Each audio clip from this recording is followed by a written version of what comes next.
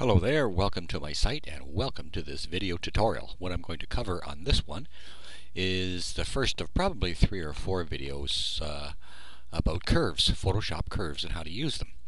Now if you're like me, at some point in the past you've tried these things and it didn't work. And you wonder what the heck were these things and what good were they? Well, they really are good once you figure them out. And I'll show you how to get some just the basic stuff going now. That's going to be adjusting some contrast and adjusting the brightness of an image. So here's an image. These are Canada geese. I took this on a, I guess an overcast, rainy day, and my camera, I think, it metered off of this. Tried to make that the 15 or the 18% gray, so everything is way too dark. And this is what the histogram looks like. See, there's nothing up here in the light area. So we're going to adjust that. We're going to use curves and a curves adjustment layer. So here we go. This is our background, and you know, like you always should do, copy it. There we go. Got a background copy. And we're going to go to the curves adjustment layer, and this is it. And what you've got here in this curves adjustment layer, you've got this diagonal line. Now apparently with a digital camera this is always going to be straight. With a film camera apparently it moves around. And I'm not going to go into the technology because I don't know it. Anyways, it's straight, but you can adjust this. You can put a point on the curve. You can move it up. You can move it down. You can put multiple points on the curve. You can do all kinds of goofy things with it. You can drive yourself nuts.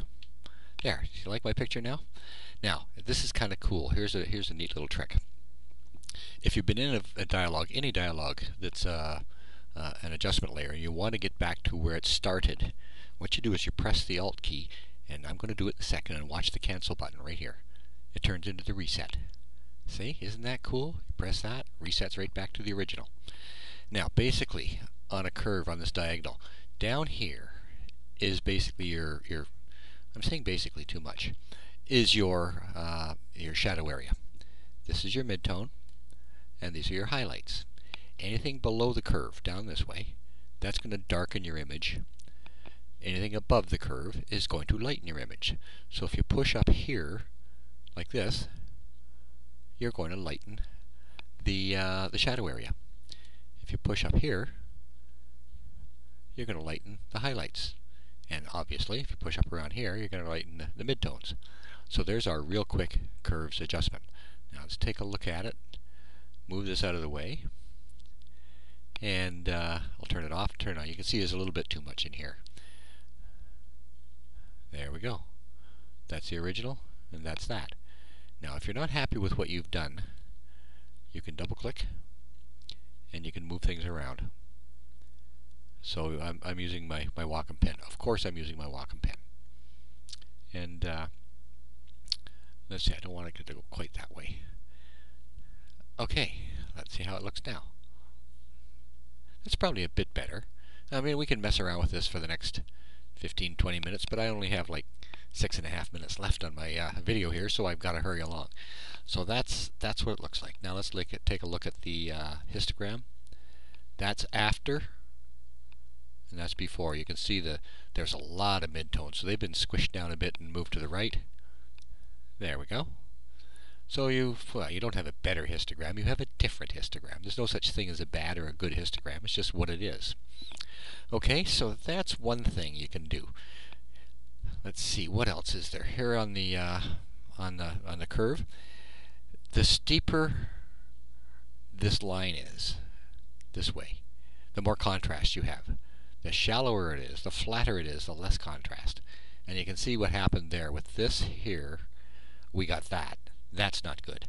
So we have to make sure that our line kind of follows some kind of a nice progression.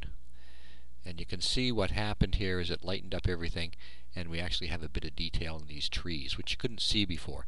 And I don't know if you can even see it now with the small video that you have available, but take my word for it, there's detail there.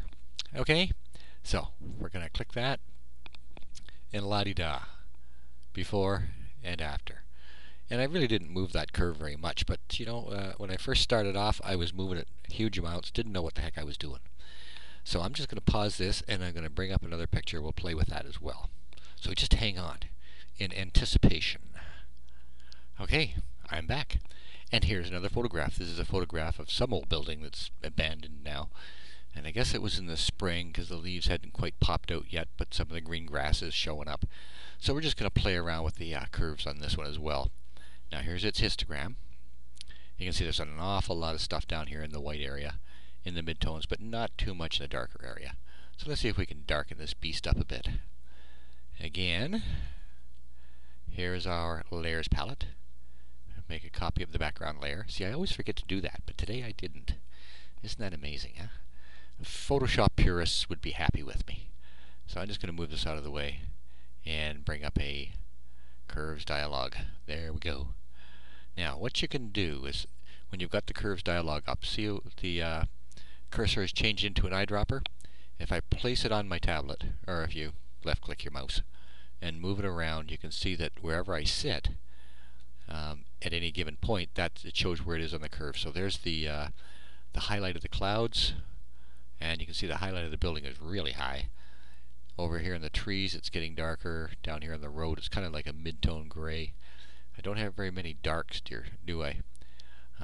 So I think I'm going to put a point right here. If I wanted to take the point from there, what you do is you press the Control key, and let's take it from here. There. Whoops, don't want that one. And this is how you get rid of a point. You drag it off. Press the Control key, and wherever you tap, it's going to set a point. There's a point right there. So now I can just kind of drag this one down a bit. That brightened or darkened it up a bit. Now, what else can we do with this? This is awfully bright. I don't know if we can do much with that. No, it's kind of hard to do it unless we maybe bring the midtones in. Okay, so let's take a look at that, see how it looks. Okay, here's our after histogram. Funny looking thing, isn't it? Let's redo the cache. Okay, it's done. So there is our before, and there's after that quick adjustment, to that quick curves adjustment. I guess that looks a bit better. I don't know. It's got more contrast for sure. And it's got a few more darker areas in it, as you can see in the histogram. Yes, it's taken some of this and lowered it down and spread this out to the left. So, there you go. That's doing it with an image, and let's take a look at our curve again. Now again, if I bring this over a bit, it's going to increase the contrast even just a bit more. So the steeper this line going this way, up and down, the greater the contrast. The flatter, the less the contrast. So you want to stay away from that less contrast normally. I mean, there's no such thing as a rule that can't be broken, right? And it's not a rule, it's just kind of a guideline. You can also play around with these guys here. You can drag them across, and you can drag it up. It's not doing very much. There, that did some things to it. Okay, so let's go with that one and see how it looks. Here's your histogram. Big difference. So give this a try. It really is fun. It really is effective. And you gotta know curves if you're going to be a Photoshop guru that people are going to beg you to do their pictures. You got to know how to use this. So that's it for this one. That's the contrast and brightening or darkening an image using curves. Go ahead and try it. Dig out some images. I'm sure you have one image somewhere that you're really not pleased with that you'd like to change. I have more than one. I have many. So I've got lots of practice with curves. So anyways, you'll see more in the next video.